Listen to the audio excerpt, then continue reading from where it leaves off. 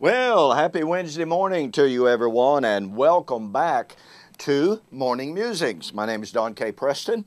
I am the president of Preterist Research Institute of Ardmore, Oklahoma.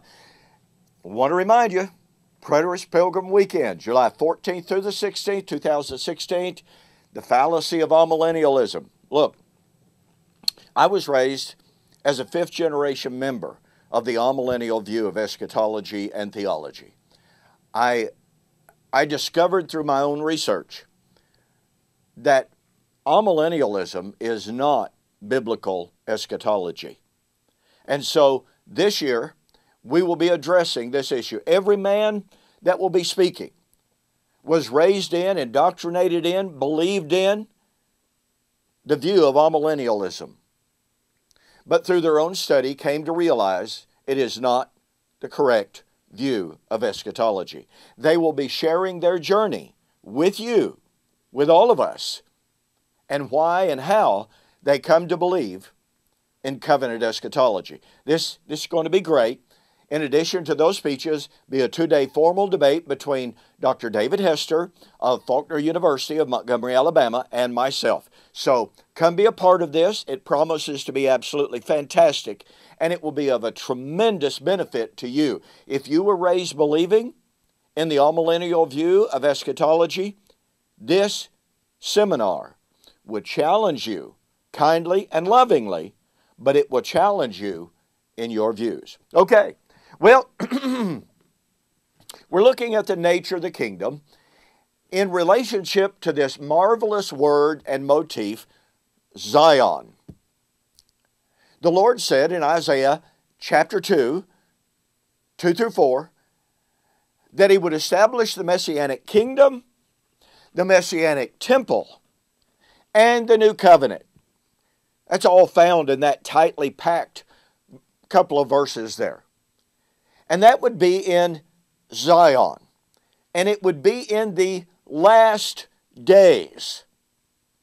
And it would be fully consummated at the day of the Lord, of verses 9 through 11 and verses 19 to 21. Now, I want you to catch the power of this. Here we have the prediction of the establishment of Zion, the kingdom of God.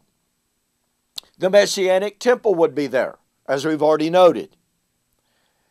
And the climax of this last days period is the coming of the great day of the Lord's wrath, when He arises to shake the earth mightily, says verses 19 to 21.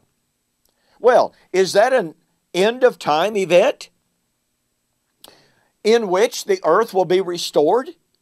Is that an end of the Christian age event when Jesus will come out of heaven in a physical body and time will end in a moment, in a twinkling of an eye? Is that what this is?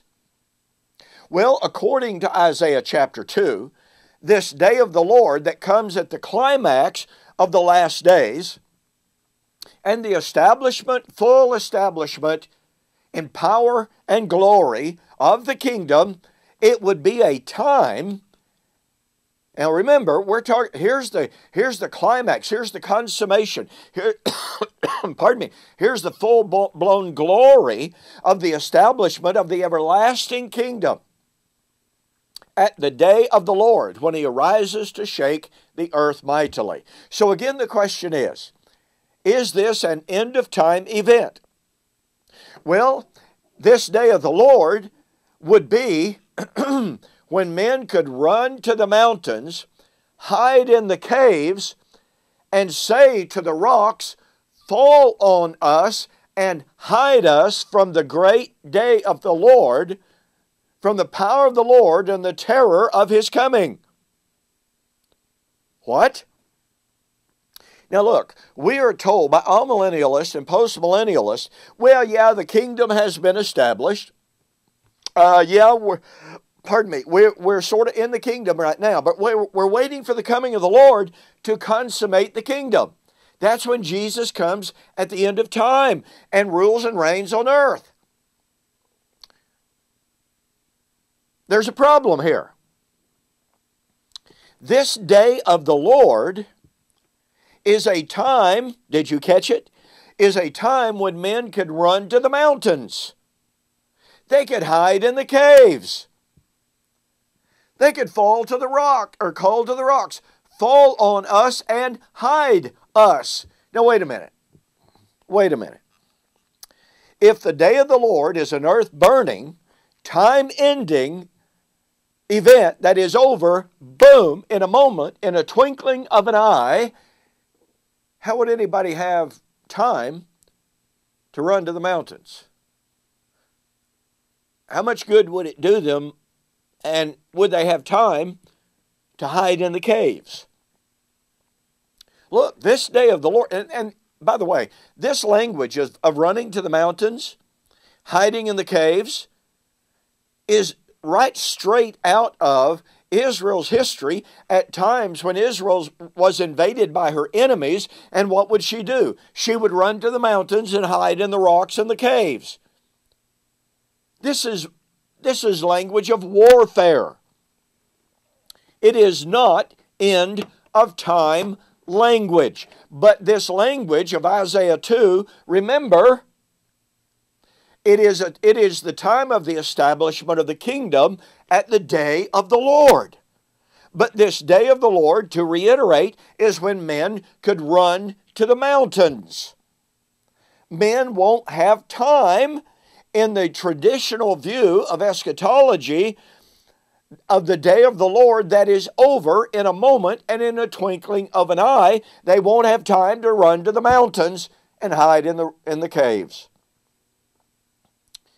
So you see, Isaiah chapter 2 tells us about the establishment of the kingdom in the last days, fully established at the day of the Lord, completely refutes the idea of a future physical coming of the Lord at any so-called end of time.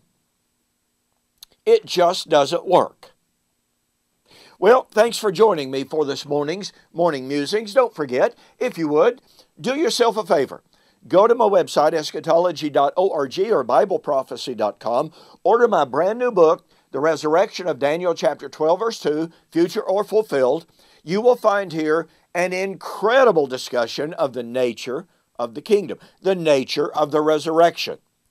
This book is a total refutation of all futurist views of the kingdom being an earthly, physical kingdom. This book will challenge your heart. It will help you to understand the true nature of the kingdom.